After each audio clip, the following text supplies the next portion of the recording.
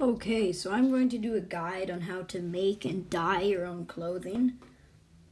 So you can get some types of dyes from various items that you can find around the world. Most of them are in the forest biome or underground, like purple mucus and black ink you get from the ocean biome in the water. Red husk is actually one of the most rare ones. It took me a long time to get that.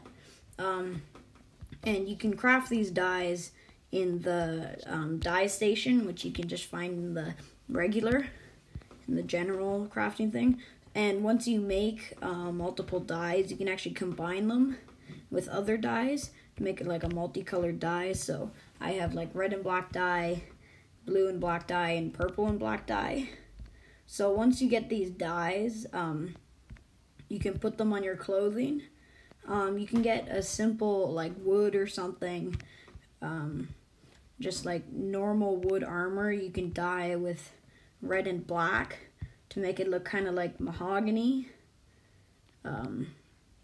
Then you could make, and then you could replace that in your vanity with like Duke Fishon mask, which makes it like really dark red, or some kind of robe, which looks kind of cool. Yeah, you can do lots of different robes. You could use Reaper hoods, which you can get in the current event. Maybe that's too dark for you and you want to make that different colors, so you just replace it with blue and black. So that sadly doesn't have too much of a difference, but some of them will have pretty major differences.